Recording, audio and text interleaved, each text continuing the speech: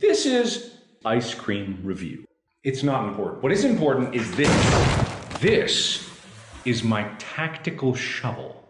I bought this off of Amazon. And if you don't know what a tactical shovel is, buckle up, because I'm about to learn you all about tactical shovels. This is a work of art. You think about art, now shut up about that. Think about shovels. Man has been using shovels to do pretty much anything since the dawn of time.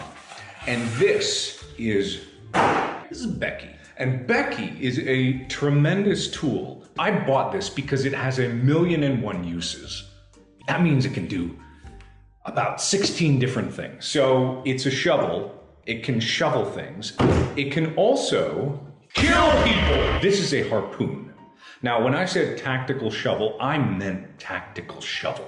You can use it for tactics, like fishing, or hunting, or harpooning. Harpooning in general. And when you take it into harpoon mode, it's still a shovel. That's so cool. It's also a blade, because it's sharp, and it's sharp here too, so it's an axe. So you can dig as you chop, and then cut when you're done digging. And then you can chop out the heart, and then you can pick out the spleen, and then you can slice it into fine ribbons. I said it had 1,000,001 uses. I came up with 1,000,000. You can come up with one. So imagine with your brain that you are on the Serengeti plains, the plains of Serengeti, and you're in the woods of Serengeti, and you're being stalked by something slunking its way through the brush.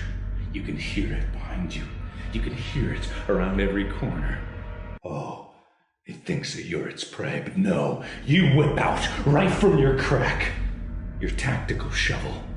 And yes, I am making this declaration that this is a useful tool to survive in all those survival situations that I find myself in every day. And it is not a waste of money, it is very useful, and the 1,000,001th use of it is to try ice cream.